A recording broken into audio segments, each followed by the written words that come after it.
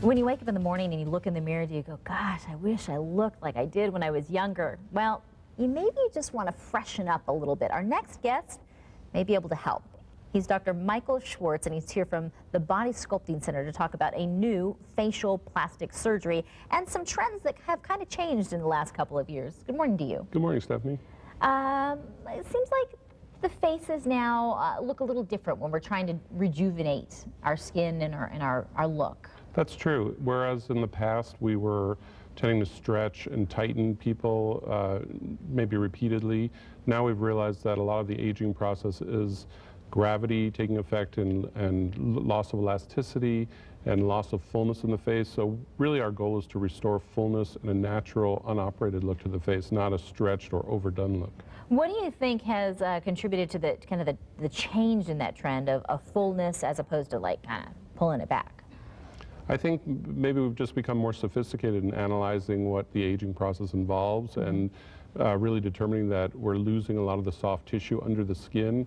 And whereas, again, we used to think, or surgeons in the past thought that you could repeatedly tighten things over a thinning skeleton, it's now obvious that that's not the answer. People tend to look gaunt and more aged, not less aged, if you don't restore fullness and reposition, say, the cheek pad up onto the cheekbone or under the eye, or if you were to remove fat from the lower lid, which is a popular procedure, but it can make your eyes look hollow and really more aged than if you actually restore fullness to the lower lid.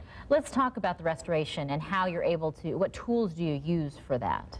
Well, we try to use the patient's own or a person's own tissues. That's ideal.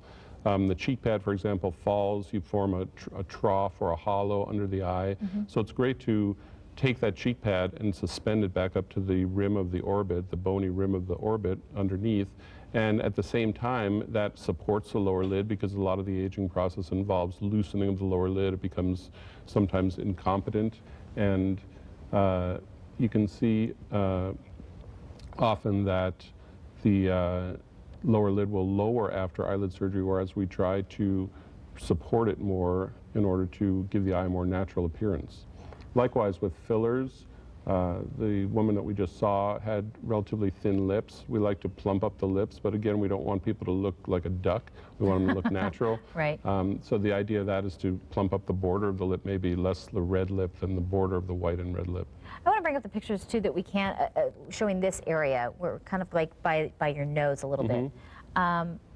You can see, what I love about what you're doing here is everything's settled. This is a before picture, and we're directing our attention right next to the nose. We can all relate to that. Yes, and you know, people focus on these lines. It's partly due to the laxity of the cheek tissues coming down and falling against that relatively stuck area of the upper lip. But actually, if you fill out the area right next to the nose, that little triangle, it helps as much or more as filling out the line itself. This woman had some filler that lasts a year to a year and a half. It's a great, easy procedure that you can do. This is immediately after, so you have a little redness, but you can go back to work or whatever you're doing that day. I'm impressed, too, when you look at the before picture that we're looking at right here of a gal that's clearly a little bit older than these other examples that we've just seen.